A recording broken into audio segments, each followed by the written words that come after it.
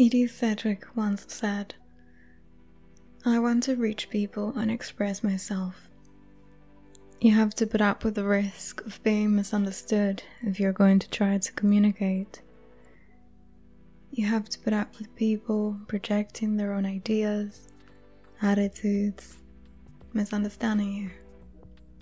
But it's worth being a public fool if that's all you can be in order to communicate yourself." I deeply resonated with this quote and what she says in it. Ever since I can recall, I've been quite cognizant in my experiences of the element of perception that occurs when you communicate. How you can speak, but the ears that hear you are only primed with the understanding of the person that is listening, of the conceptions of the world that they possess. How whenever you communicate, the meaning and the essence of what you're communicating will change. How it becomes something else. Edie was a figure of the 60s whose image has been immortalized beyond Andy Warhol's Silver Factory. The iconic girl that enchanted others by merely being herself, and the one who would embody as well as birth the phrase 15 minutes of fame into the scene. I could make a separate video on her alone, but it suffices to say for this recording that I became infatuated by her, or with her, in my early teens. It was at the time a figure or model of interest that transported me into a different era than the depressive stage I was living in. So I consumed as much information and visual data on her as I got hold of. We could reduce Edie to the title of a pretty socialite / trendsetter with an unusual upbringing that made it almost impossible for her to really fit in. But by the same token, a glimmering star fervently standing out, surrounded by negative space, too far away from other burning bodies alike to relate. I like the self-awareness that peeks through in Edie's quote. It shows a good understanding of how the world operates, almost as a moving picture she observed from the fourth wall. This notion of separateness alludes to the individuality of us all, how no matter if we're looking at the same thing from the same angle, it will never really be us looking from the same point. Not only from a physical perspective, but also from a mental level. The understanding of how our minds are equipped with a bunch of notions we've processed and the experience we have of the world, and how that will shape our future perceptions. I think this is why I've always been intrigued with understanding other people's views and perceptions, and sort of accumulating other people's points of view to kind of piece together the image of the whole.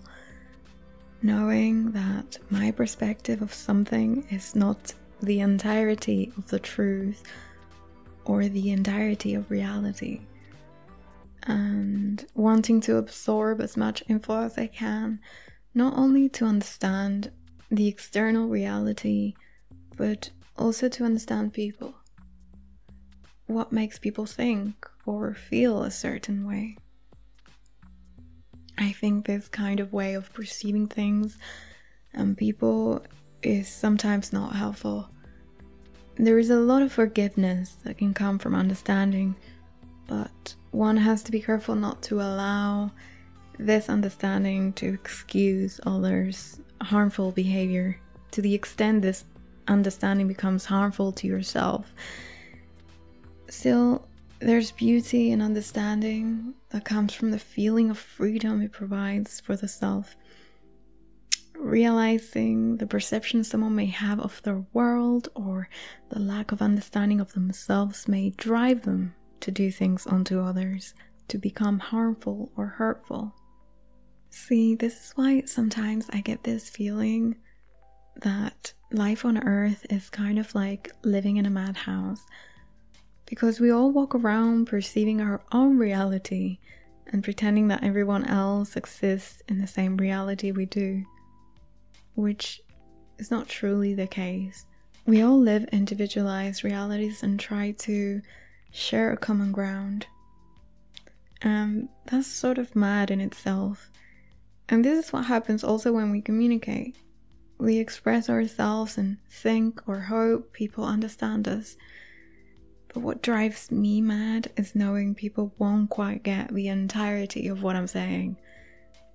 There is a method of analytical psychology that specializes in researching and understanding discourse, which essentially is analyzing the elements at play in communication.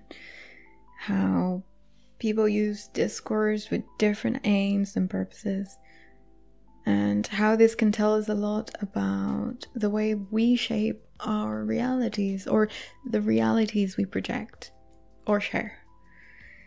Pretty much how we make sense of the world and give meaning to our shared realities.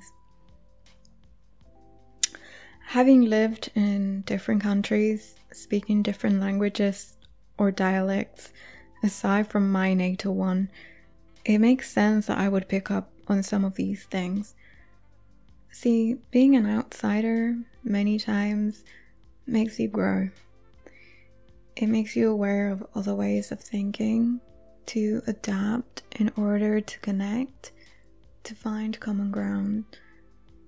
And though in some ways it makes you able to adapt and relate to many, this effort may not always be both ways. You may find people committed to misunderstanding you. There is something that happens when people's views of reality are challenged. They tend to lash out, become aggressive, or passive-aggressive towards the opposing notion. This is an attempt to control, to hold on to what they have conceptualized as facts within their life experience. And suffices to note that the challenge may just be a different truth of one thing, not necessarily a sought-out argument of the real nature of the thing itself. Understanding that people see you as they see their world, or are only capable of understanding you with the only tools in their reach to understanding themselves and others, is a step toward peeling back the veils of perception. People hate what they don't understand. People also hate what they can't control. It's for this reason that it's important to become cognizant of these things in order to let go of control of the outside, or attempts of control of the outside, because we can only control what's inside. I encourage you to think outside of yourself when receiving information. I also encourage you to try and not overthink how others may perceive you, to the extent that it stops you from expressing parts of you that are here to be shared.